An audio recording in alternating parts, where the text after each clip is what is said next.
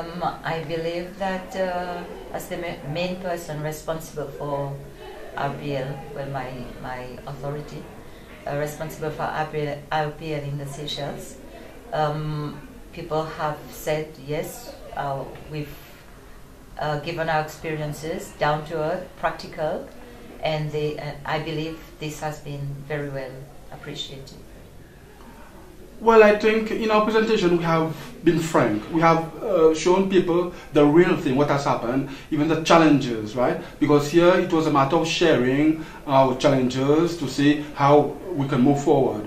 And now we have to move on from the pilot stage this year. We will do another pilot, and then we'll have to start planning for national implementation of the RPL. And this will include advocacy, linking up with partners, stakeholders who are going to be involved, gaining the commitment of training providers in the Seychelles and other bodies that will have an input into this national project. Well, I can tell you, in our pilot study in carpentry and joinery, we had participants from the age of 20 plus to one gentleman who was above 60. And when talking about his portfolios, we discovered that he had been the carpenter for our previous president, where he had so many references on that.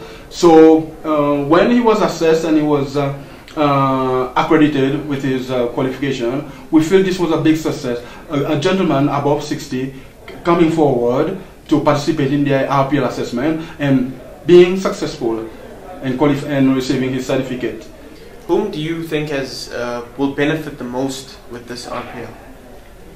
It will be the workers, those who are already in employment. First, these people don't have time to go and attend full-time classes, full-time programs. Second, they have developed skills, knowledge, and they have competencies that have not yet been recognized or been put into a formal qualification. Today in the Seychelles, qualification is what matters. So without the qualification, it is very difficult for people to move upwards, that is to progress in their career, and also for purpose of salary increment.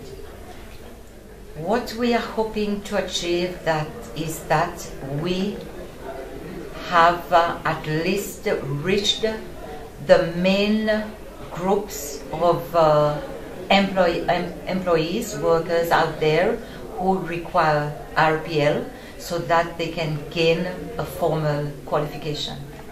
Well, maybe to add, we don't want to miss out as well. Seychelles is not exceptional. We have dropouts. We have people who have not been able to make it at first time, and they are out there, and also they are gathering experience. So we have to cater for them as well. The second chance will be available for them to succeed.